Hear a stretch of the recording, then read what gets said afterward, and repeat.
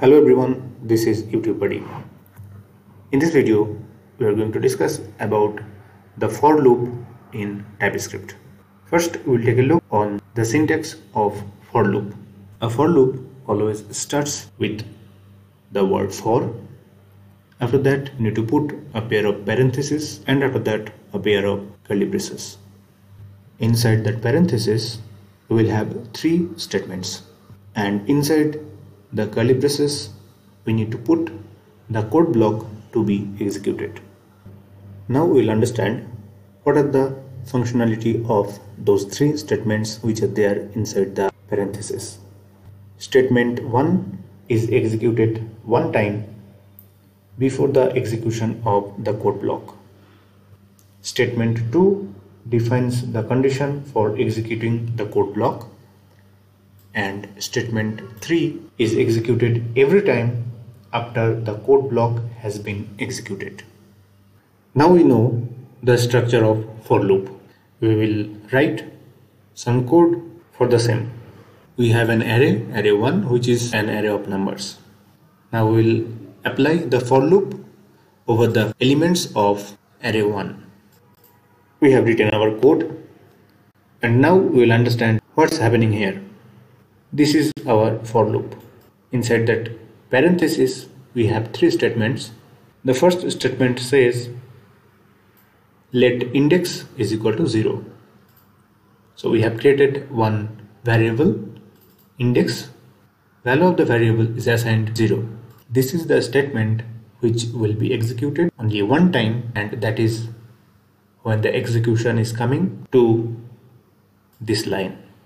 And our second statement is index less than array1 dot length. This is the condition for which the code block inside that for loop will be executed. The condition says the index variable which we have declared in the first statement, that will be less than array1 dot length. What is the length of array1? Length of an array is the number of elements inside that array. So length of array 1 is 5, as there are 5 elements inside that array.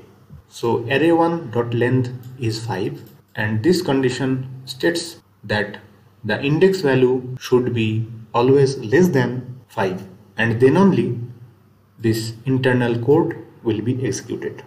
And our third statement is index plus plus, which means index plus 1.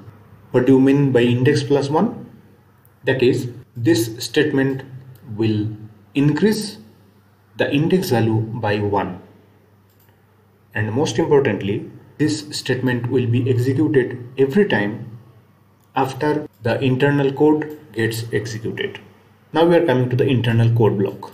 We have declared one variable element, and the value of the variable element is assigned as the element of array 1. If the index value is 0, so this element value will be the first object, that is 1. If index value is 1, element value will be 2, and similarly if index value is 4, the element value will be 5. And after that we are printing that element in the console. Now we will discuss what will happen when this code is getting executed. When execution comes in line number 5, it creates a variable index and the value is assigned to 0, and it is checking this condition. If 0 is less than length of the array 1, that is 5, then it will come to the internal code block. As 0 is less than 5, so it will execute the internal code. It will create an element, and the value of the element is first object of array 1, that is 1, and it will print 1 in the console.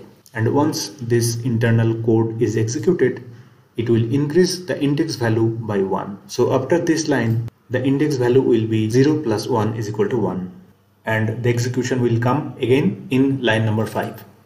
Now we have the index value 1, and 1 is less than 5, so it will come to the internal code, it will execute, and again index value will be increased by 1. This process will be continued until this condition is failing. When it will fail? When the index value will not be less than 5. When our last object has been printed, at the time our index value will be 4. And once this line is executed, the index value will be 5. And if it comes to the line number 5, you see our index value is 5 and 5 cannot be less than 5. So this condition will be failed.